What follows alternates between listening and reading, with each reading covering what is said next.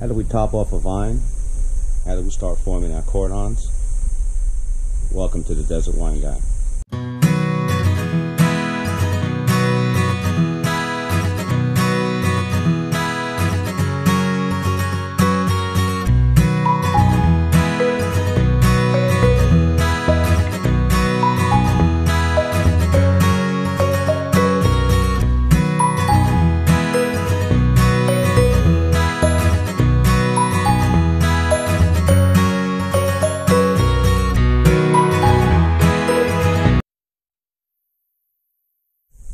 Alright guys, welcome back to the Desert Wine Guy. August 14th, and it is turning out to be another very hot day here in Las Vegas. It's early right now, and I got to get this video in before the heat comes.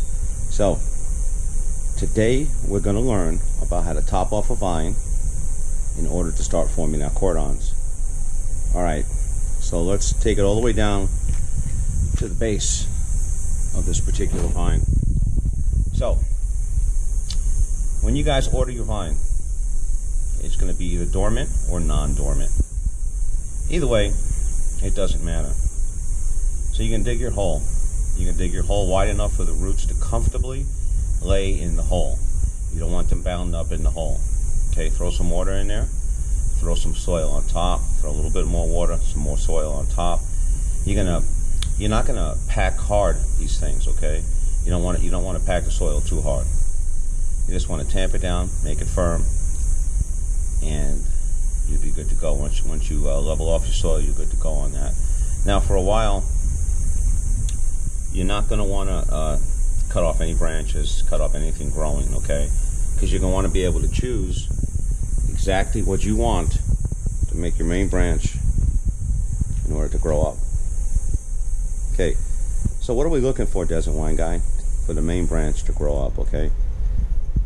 What we want is, one of the things you want to look for is a thick branch, okay? You don't want it too thin. You want it fairly thick, okay? Fairly healthy. You want to check where your buds are, okay? Let's look along here. See where your buds are, okay? We'll get a little closer on the buds when I take you over to another vine that's already been pruned and forming its cordons. So you want to check the spacing on your buds. You want to check the health of your buds. So by this time, when you've allowed a branch to be growing up already, I'm sure these leaves have come out and stuff like that. So you'll know what's healthy, what's not healthy.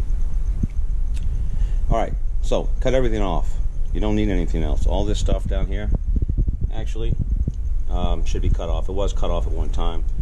It needs to be cut off again. Now, I'm going to show you why I still have some of these here. Okay, here's the first part of our cordon, our lower cordon. Okay, I don't have anything yet for the upper cordon because I did just top this vine off. Topping the vine off, by the way, will make things like this push out, grow out. When you hear that term push out, it just simply means just grow on out, okay? Don't let it confuse you. So, originally what we had was we had this branch growing up, okay? I cut it off right here, as you can see. What's going to happen is that this is going to push out and become our cordon, our first cordon going along the wire over here, okay? Now, somewhere in here, hopefully, will be our second part of our cordon to push and grow along here. Okay. By the way, there's two things you're going to need for this. You need a small plastic bag, throw out these excess leaves, which we're going to cut off, and a pair of pruners. Okay. Now, since I just did this today, I haven't been here yet to cut off all these leaves. All these leaves are excess, folks. All they do is drain energy away from where you want the energy to go, which is your cordons. Okay, that's all it does. Now, as I said down here, I don't have a side cordon on this side, so I've left this to grow because right now there's nothing developing that looks like it could be a cordon. Maybe another week will change that now that I've topped it off. Now, let's go ahead and move on over to a vine I've already done. I did this a couple of weeks ago, and you can see there's a full set of, there's a cordon growing here, and the other side is growing right here. Again, useless. It serves no purpose other than to drain energy and take vitamins away from where you want them to go. Now, I got the lower cordon over here growing, and as you can see right here, there's going to be another one. Right now it's a little small for me to put up on the wire, and I'm really not 100% happy with how low it's starting. So we'll give it a little bit and see if anything else crops up. If there is, and it's a little closer to our line, I'll go ahead and do that. But as you can see, that's what it's supposed to look like. That's what your cordon's supposed to look like.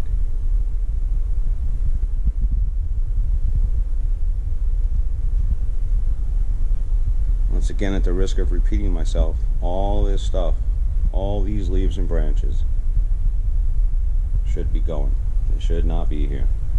Now, if you want, you can actually make cuttings of these.